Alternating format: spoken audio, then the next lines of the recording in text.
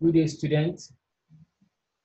I welcome you again to this multimedia tutorial class for SS1. I am Akimbo Iwa Emmanuel. Before I proceed, I believe you all are taking safety precaution and you all are following the guidelines according to the stipulated rules and regulations from the government concerning this pandemic period. I will implore you all to stay safe, stay out of harm's way, sit at home, make further research, read your book, and let's see what the future holds for you and for me. Once again, I am Akimboiwa Emmanuel. You all know me for that, and I will be your ICT guide for this brief lecture. Now, for the past weeks now, we'll be discussing various topics online concerning subjects, information and communication technology, or data work or data processing. Now today, we will be doing something totally different because we are going to be considering a new topic entirely. Now, the topic we are going to be considering today is word processing or word processor. Word processing or word processor. Our lesson objective for today.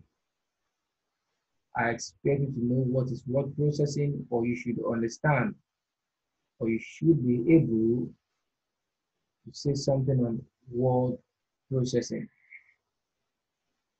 2. State examples of word processor. Then 3. State the function of a word processor. Those are some of the objectives I need you to have at the back of your mind, and you should know them at the end of this brief lecture. Remember, we are dealing with word processing / word processor. Now, when we talk about word processing, you all are familiar with processing, word, word processing. Some of us are not familiar with data or data word processing. Now, I've tried to make sure this video is as simple as possible for you to have clear, for you to understand the essence of this class. Now, when we talk about word processing, this is the production, storage, and manipulation of words of text on a computer or word processor. It can also be defined as a computerized means of typing and editing the document or texting word equipment. Now, when we talk about word processing, basically a computerized way of typing a document is what we call word processing. The ability to use computer to develop documents, to type memos, books, resume, CV, letter, and so many other forms of word documents is what we call word processing. So we simply say a computerized means of typing a document. The computerized way of typing a document is what we call word processing. Take note, word processing and word processor are not the same, though they are similar. But take note, they are not the same. But for now, we are considering word processing, a computerized medium, a computerized way of what of generating a document using the computer. Then what is word processor? Word processor is sometimes abbreviated as WP. Word processor. Sometimes we call it WP. It is a software program that is capable of creating, storing, and printing typed documents. Now, when we talk about word processor, what we are simply saying is we use word processor for word processing. Now, let's make it simple for ourselves. When you're typing on the computer, you're typing, you're doing word processing. Now, that particular program you are using to type a document is what we call a word processor. So the act of using the word processor to arrange documents is what we call word processing. I repeat again, when you're typing some documents on your computer, you're typing documents, you're arranging memos, you're typing books, you're typing resumes, you're typing letters on your computer. You're doing what we call word processing. Now that particular program in code, that particular program, e.g. Microsoft Word in code, is a word processor. So word processor and word processor, they go side by side by side. A word processor is a device or a computer program that provides for input, editing, formatting, and output of text, often with some additional features. Now, what we are trying to say in essence is the programs that we use to generate word processing is what we call word processor. So we cannot do word processor without word processing, and we cannot do word processing without a word processor. It's as if I cannot walk without my leg. If I don't have a leg, my legs are not intact, I cannot walk. Now, what I'm trying to say is walking. The two has to go simultaneously. So word processor and word processing are not the same, but they work hand in hand. Now, what are the functions of the word processor? Now that we know that we use word processor to type documents. Number one, creating, editing, saving, and printing of what? Documents. Now, what we are saying, one of the functions of word processor is must be able to create, must be able to edit, save, and print a document. That is one of the major functions of the word processor. Before you can call a particular program a word processor, it must be able to create, edit, save, and print out a document. Two, copying, pasting, moving, and deleting text within a document. Before you can get a program as a word processor, it must be able to copy, cut, paste, move, and delete a text or sentences within a document. Another one is before you can call a program a word processor, it must be able to format. When we talk about formatting, we simply mean adding effects like bold, underline, italic, and so many other things to the content of the document or to the text rather. So a word processor must be able to format a document, change the pace, improve the size, move the text from one place to another. A word processor must be able to achieve that. Two, a word processor must be able to create and edit tables. We all know table is the intersection of rows and columns. A word processor must be able to do must be able to do that. Take note, your Excel is not a word processor. Your Excel is a spreadsheet application. Excel is not a word processor, though it consists of cells, rows and columns.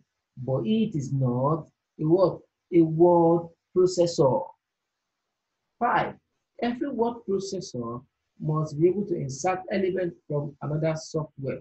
What we are trying to say, a word processor must be able to import other programs, pictures, or other files from one software to into itself.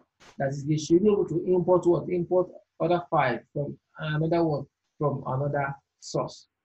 Then also a word processor must have the ability to correct and spell check errors.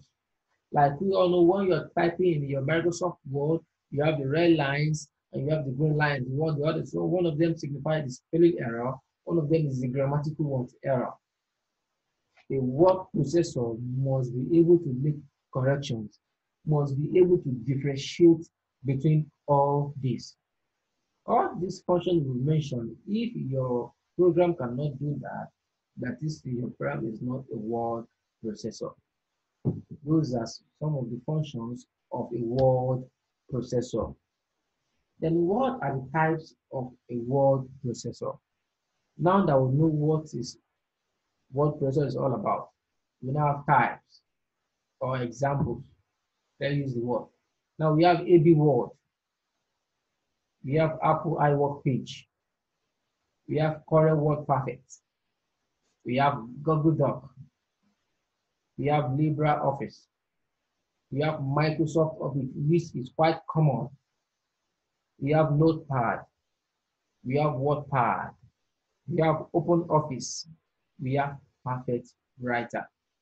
All these are examples of a word processor.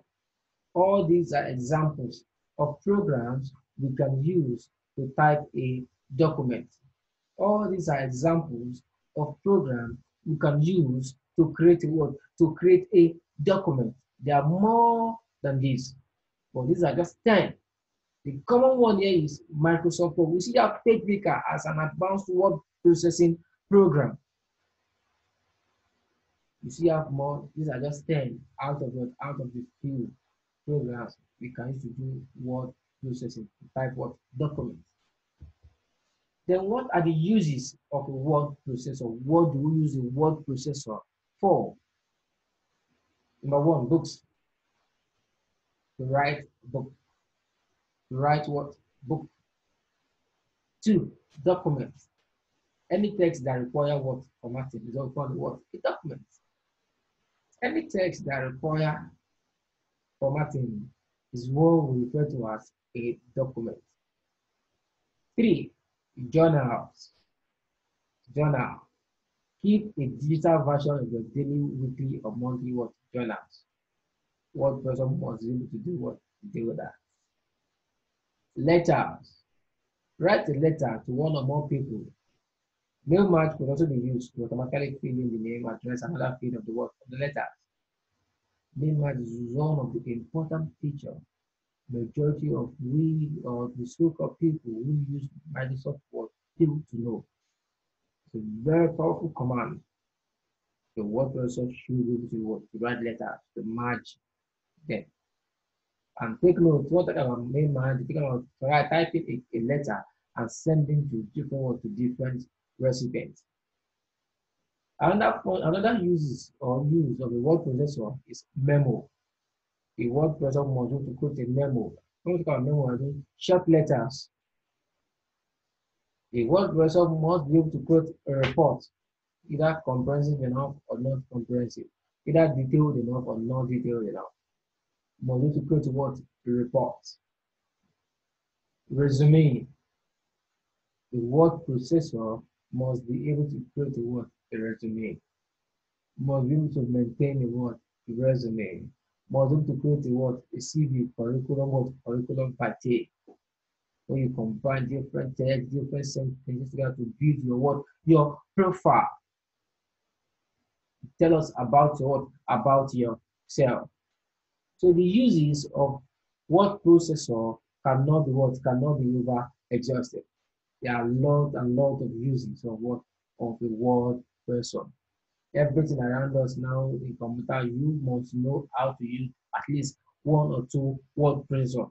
I think in primary one, basic two, teach them the rudiment of the word processor. They teach them the notepad and the word pad, how to highlight, how to bold, how to center, how to justify, how to add bullets and what numbering, how to add text color, how to add background color, how to change the font face, how to change the font of the font size.